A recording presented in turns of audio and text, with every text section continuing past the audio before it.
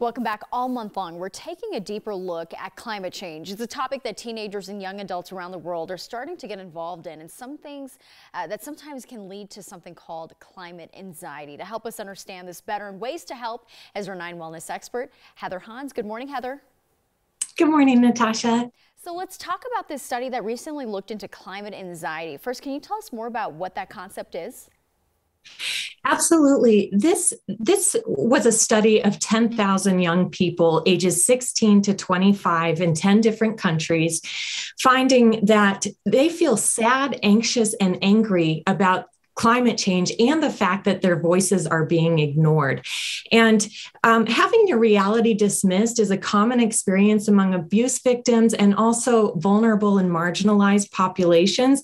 But studies like this one are giving them a voice through climate change lawsuits because they can show evidence of moral injury under human rights laws. And the American Psychological Association also has tips on how to deal with this anxiety that's caused by climate change that can help them. You know, it can feel really overwhelming sometimes when you talk about these complex topics. So let's break it down. Let's talk about solutions. What are some of the tips that you have? Sure. So one of them is simple, but so important, is to learn how to control their anger and sadness. These young people are finding that as much as they're doing to help the environment, just as much is being done to tear it down, literally with trees being cut up daily. So one thing that's important for them to do is pause before acting when they feel these overwhelming feelings in order to avoid doing something that can make them feel worse, and instead come up with long-term solutions like finding mentors and role models.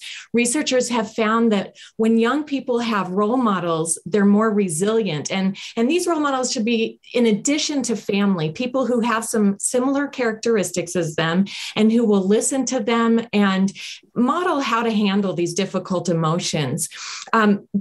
So parents can encourage their kids to ask teachers, coaches, people they work with. There are also formal mentoring programs for mentors and mentees that can be found online. And one other thing that's really important is for them to believe in their own resilience and think in new ways. This study showed that 2/3 of young people feel seriously worried about climate change, especially in countries that have been hardest hit. And so it's important for them to also focus on the present moment and what's good about those circumstances. And we can help them by finding where progress is being made with the climate and sharing that with them. So all of these things can help lift their spirits and reduce their anxiety. Right. Yeah. Believing in their own resilience, maybe they can feel more empowered, more in control of the situation. My last question for you, Heather, how can young people have more power to help the climate? Yes, absolutely. They can. And there's power in numbers. So if they connect with like-minded people, they can find other solutions and alternatives instead of just giving up. Students can form or join clubs. They can major in environmental studies. Young adults can join organizations like the Sierra Club or national parks. And boycotting companies and legislators who don't show environmental concern can be very powerful when done in community. We've seen a lot of that with young people too. Heather, thank you so much. Nice to see you.